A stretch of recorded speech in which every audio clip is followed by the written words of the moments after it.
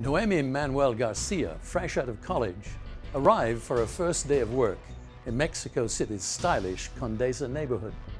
Little could anyone know that the earth was about to shake violently, and that the overcrowded 7-story building she was in would become a tomb for her and 47 others. According to the Los Angeles Times, this building's structural failure was the result of corruption in the building construction system, which had been put in place to protect the public. With an eye on the human condition, this is Insight.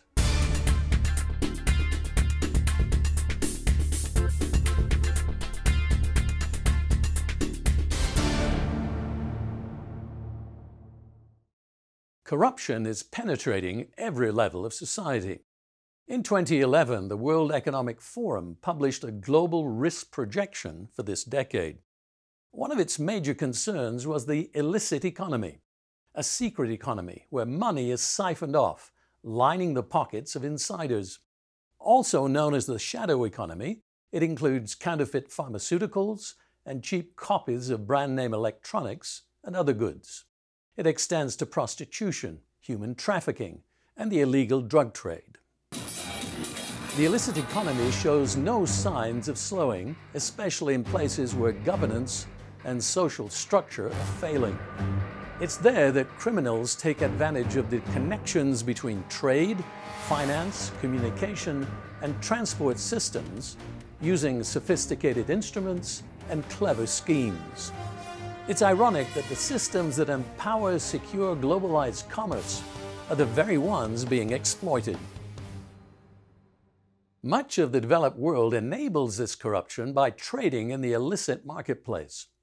It's difficult to quantify precisely, but when money laundering is included, the cost of the illicit economy is estimated to be $2 trillion. But even this figure is suspect, because it's based on out-of-date statistics.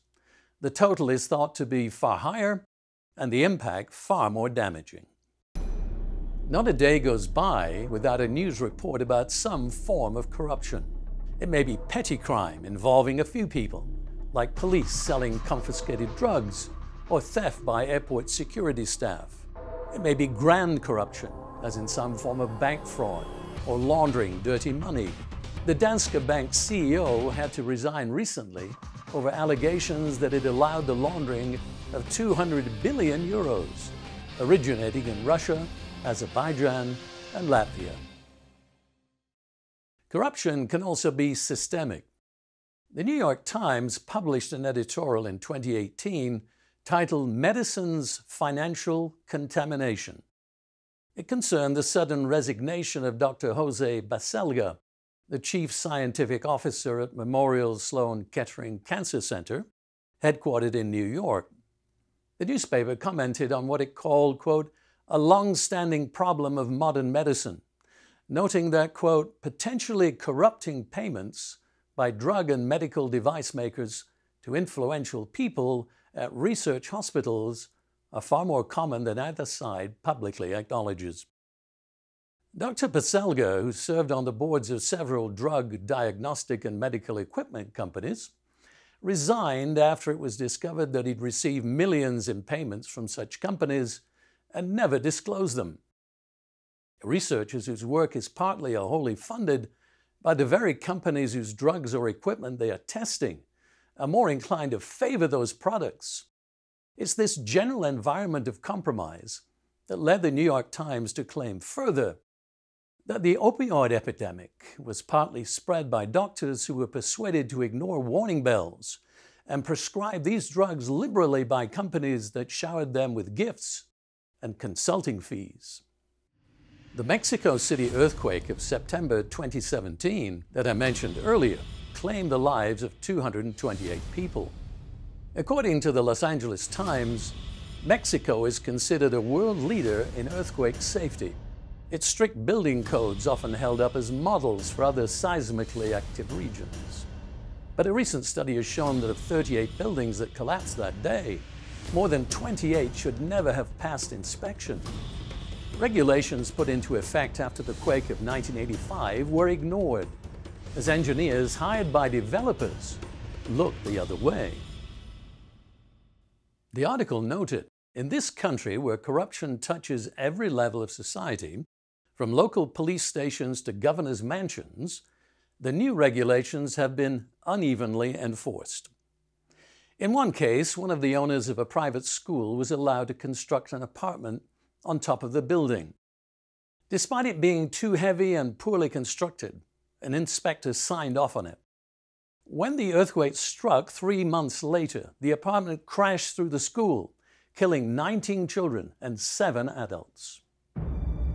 Those school children and adults died because of someone else's intentional illegal acts. The thousands who died from opioid addiction and overdose are in part victims of self-seeking doctors and the greed of pharmaceutical companies. Similarly, the illicit pharmaceutical trade in substandard medicines makes no distinction in who it kills.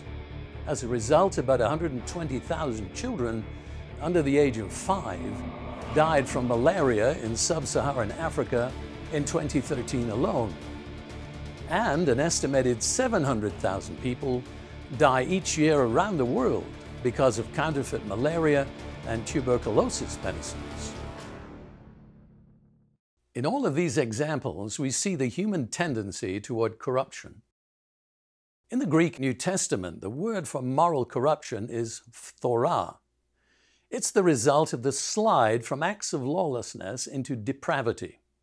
A depraved person goes beyond mere illegal acts to taking pleasure in lawbreaking.